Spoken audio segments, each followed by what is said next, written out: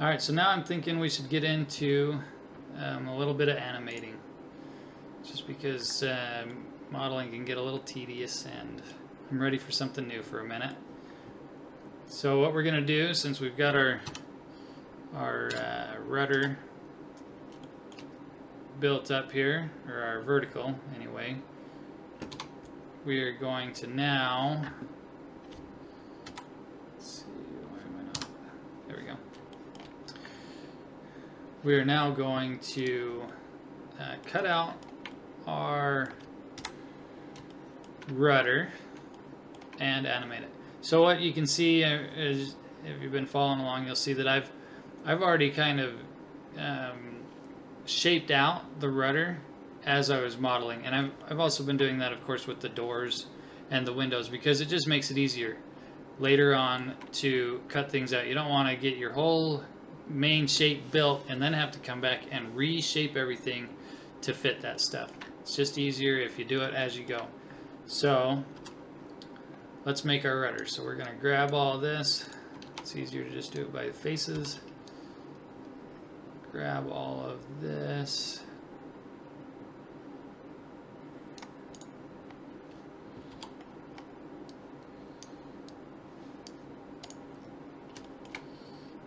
And then P, separate by selection. And it's just that easy. We've now separated and have our rudder. We're going to hide that, go onto this, and let's just do a little bit of this real quick. We'll clean it up better later. I just would like to get into at least a animation done.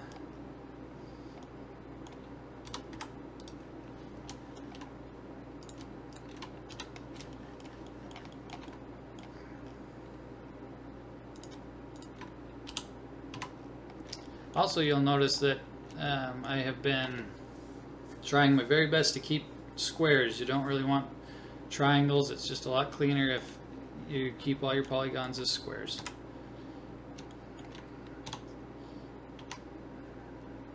Alright, now we're going to add, let's make sure our cursor's at the center, and then we're going to add an empty, just a plain axis empty. We're going to grab it, bring it back here, and we will rotate. Let's put this on wireframe for a second. This is basically our hinge. So we want to set up the z-axis of this empty as our hinge. That's our hinge right there. Should be right down the center.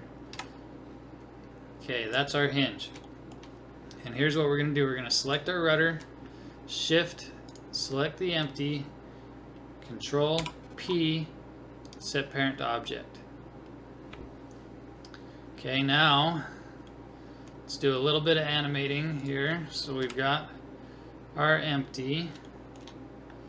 Come down here, let's turn on automatic keyframes.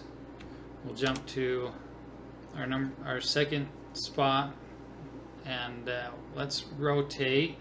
And here's why we use the empty. If we hit R to rotate, we hit Z, and then we hit Z again. Now we are rotating along our hinge we created. Okay, we're going to rotate by 20.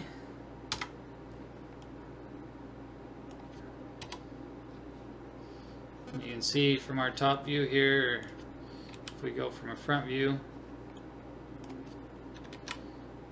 that we're rotated. Alright? Okay.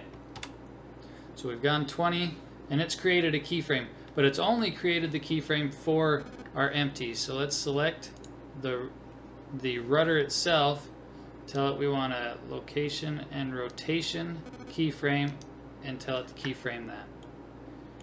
Okay, now we're going to go back to our empty, jump over one more frame, we're going to rotate on the Z -20. Now we should be back at 0. It's created a keyframe for the empty. We're going to select our rudder and create a keyframe for that.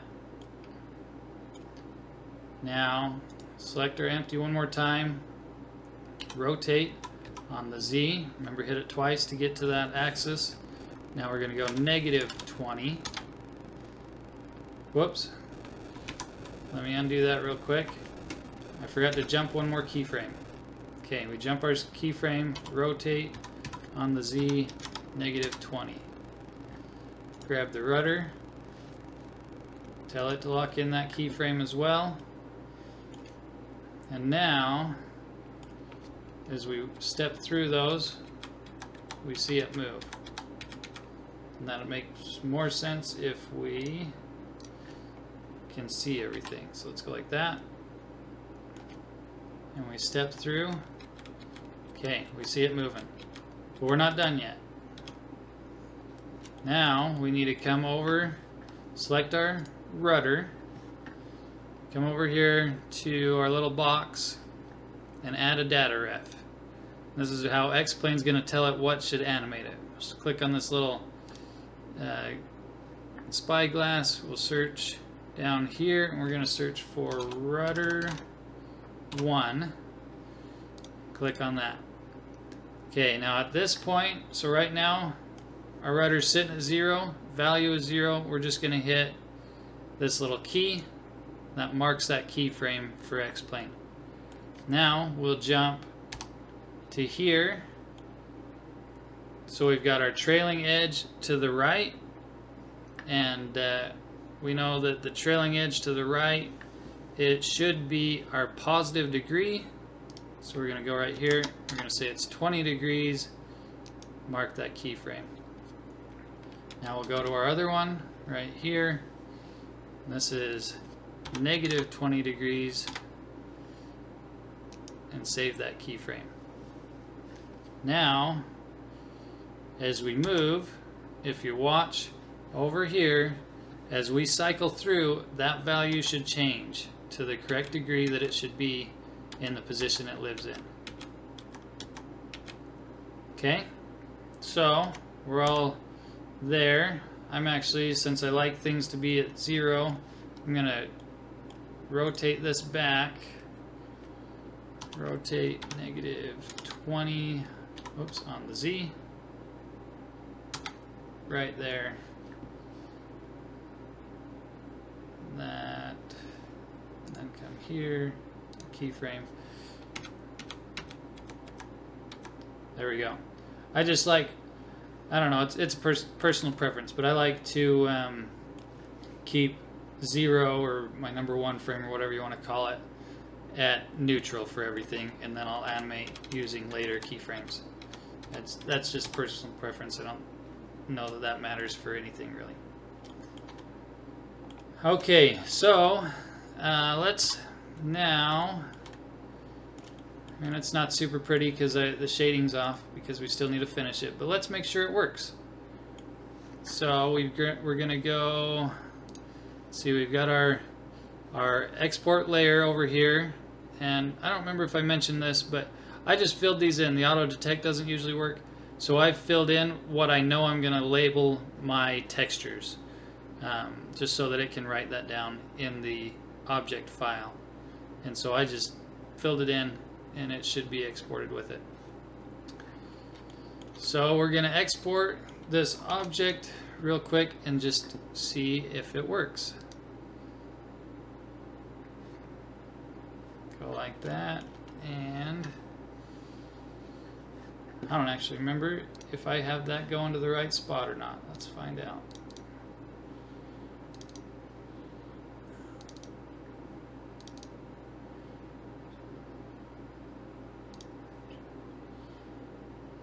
Nope. Okay, I exported that somewhere else. I'm just going to bypass that real quick and export it this way, because then I can tell it where I want it. I want it here.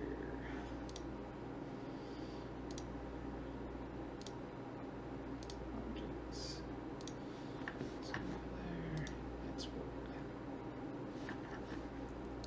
Okay, now if I look at this, there we go. It's been updated. And if we do a real quick look at it in our text editor, you'll see, so those textures that I filled out in that texture spot, they get written right here, so that you don't have to continually add that. Now we're going to add, later on when this is all done, we'll add the global specular and stuff to make it so that it uses the metalness stuff, but for now we're good. So let's just make sure that works. So we'll pull up Plane Maker. Here we are in Plane Maker. Let's see, objects. I think I deleted that object at some point. Open, outside. It's pretty big. It's going to create a shadow. Okay, whoops, I don't need to add another one. Alright, so you can see here, maybe we'll hide our so special, where is it? Oh, expert, that's right. Visible parts, fuselage, hide, vertical stab. Okay. If we're looking here, well, our object is here, but it doesn't appear to be animated correctly.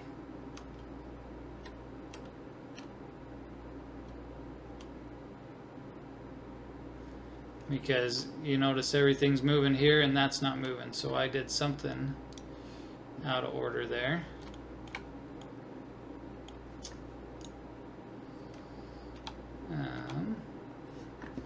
Let's take a look at that.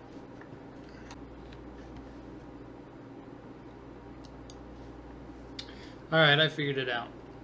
What I've missed is I forgot to... So I applied all the keyframes to our rudder. Right, watching over here, we've got our 0 and our 20 degrees. What I forgot to do, and you might only need to do it to the empty, I can't remember. I'll double check on that, but I didn't add that to the empty, which is actually doing our animation for us. So now that I've added the animation with the rudder and the values on our empty here, that has solved it. And I can show you, so I've saved it. I went ahead and exported. And then we open up Plane Maker here.